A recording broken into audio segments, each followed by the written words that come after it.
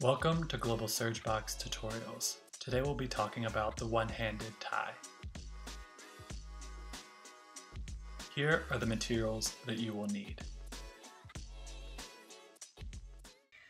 To learn the one-handed tie, you'll need the GlobalSurgBox, you'll need your board, you'll need a shoelace, and you'll need 2 hair ties. To learn the advanced version of the one-handed tie, you'll also need part of a toilet paper roll, as well as fishing line or any sort of suture you can get your hands on. This is fishing line that we found on Amazon. Here are the steps of the procedure. Please refer back as needed.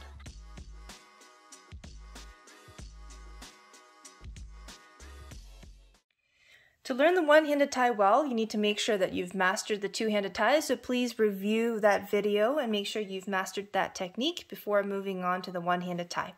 To set this up, you'll take your hair ties and you'll place them over the nails.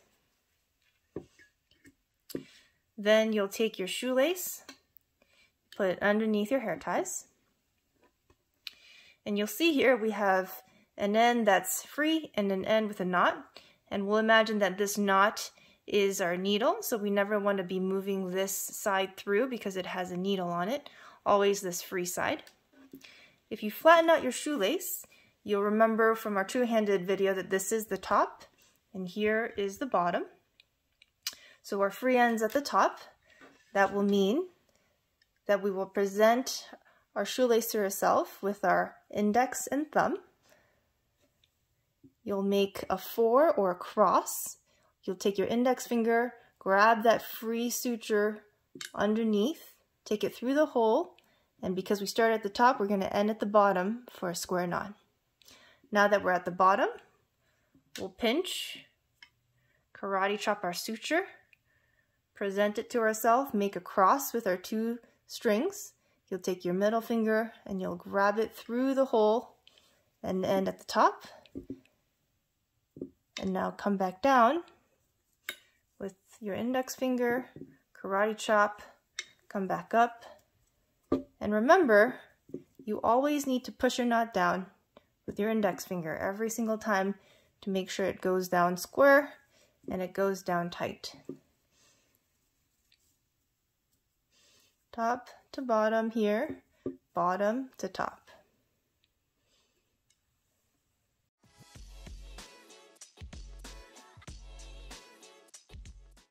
I just showed you how to tie some square knots with the one-handed tie, and now I'll show you how to tie a slip knot with the one-handed tie. So here we have a square knot. With the slip knot, you will need a post hand, which will be my non-dominant hand over here, and this always stays up and down to be the post. You take your dominant hand, you do very similar as what you did before, but instead of squaring it down, you keep your post hand straight, and you'll see that here is a slip knot that goes around the post. Now if I repeat the same motion, I now have 2 slip knots going around the post. 2 slip knots. You can tie as many slip knots as you want, but remember, if it can be pushed down further, it also means that this slip knot can come all the way up and come loose when you leave the operating room.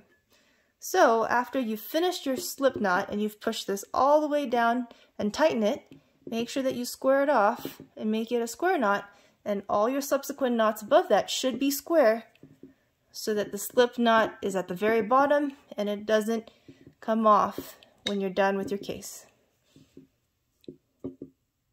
So again, always have a post and tie your sutures around your post to make a slip knot.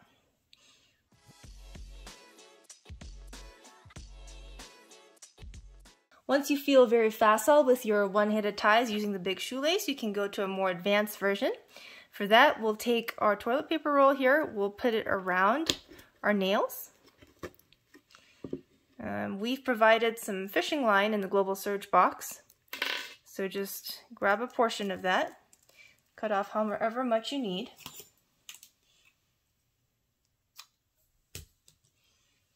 You'll see we have a screw nail in here. Put it through one of the sides.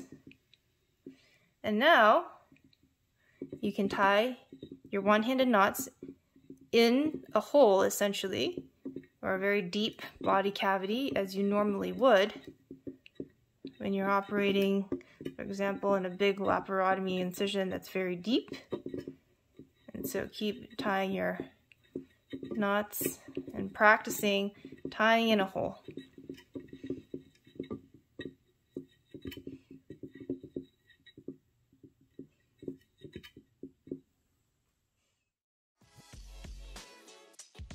Thank you for watching the video. For more about our project or to watch other videos, please visit www.globalsurgbox.com.